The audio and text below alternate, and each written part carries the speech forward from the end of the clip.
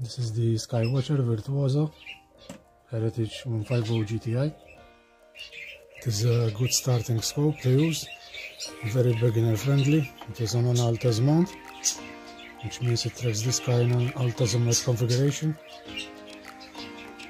It powers up from here. You have a port here, 12 volts, that you can switch the switch and use an application called SynScan Pro. You can find it on Play Store and use the telescope.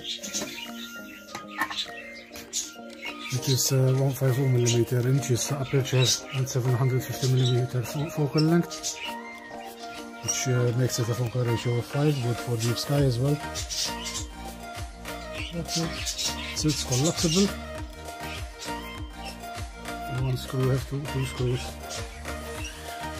Open the telescope. This shroud is I made this one to prevent light leaks, which will mess you up for deep sky. So you have to do this. The focuser is not very good on this telescope. This is the only complaint I have about it. It is helical and plastic. You have to be really careful with this. But it's not the best quality. But other than that, it's a wonderful scope. I have a lot of videos with it on my channel. Skywatcher makes great stuff.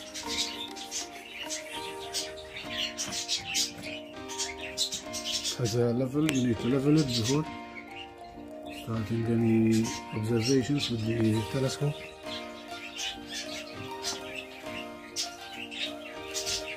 Before you're starting, you need to, on the SynScan app, you need to do a star alignment. There is North Star, Brightest Star, 1 star, and 3-star alignment. 3-star alignment is the most accurate, but believe it or not, I have had better experience with the North level alignment on the app. I don't know why, but that was my experience with it. You need to collimate this telescope as well, because it's dobsonian. It is very easy to collimate, very beginner friendly. You have 3 thumb screws here. You loosen these 3 small ones, and then you adjust. And you have a collimation cap as well. It's collimation cap, this one. You put it in the focuser, then you look in through the focuser, and you have to make sure that this small hole is aligned with the center spot on the mirror, and then it's collimated when it does this. It comes with 2 eyepieces as well, the 25mm and 10mm. These are classic Skywatcher eyepieces that they come with in the telescopes. These are not brilliant, but very good for planets and moon, and even for visual deep sky as well. I use them. You can see the videos on my channel are all with these 2 eyepieces, so they are not bad they are not brilliant, but they are not bad as well.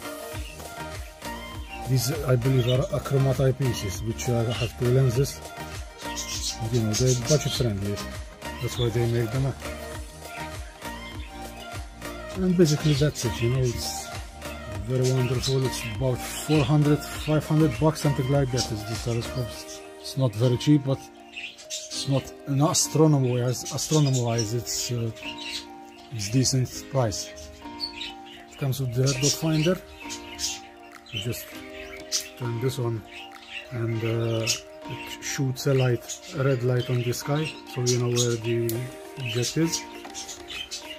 And you can align if you have 2 screws. You have one here and one here down. And with an astro camera, this doesn't have any problem like other dobsonians have with the DSLRs and something like that. But if you adjust this length and focus, you can pretty much focus any camera with this. It's no issue. You have my word on that, because I use it all the time. Because with an ISI camera particularly, you don't need to screw it all the way. Something like here is the best spot to be to focus. I use a software named SharpCap to do EAA, electronic astronomy with. It's a wonderful way to do astrophotography, view live deep sky objects live.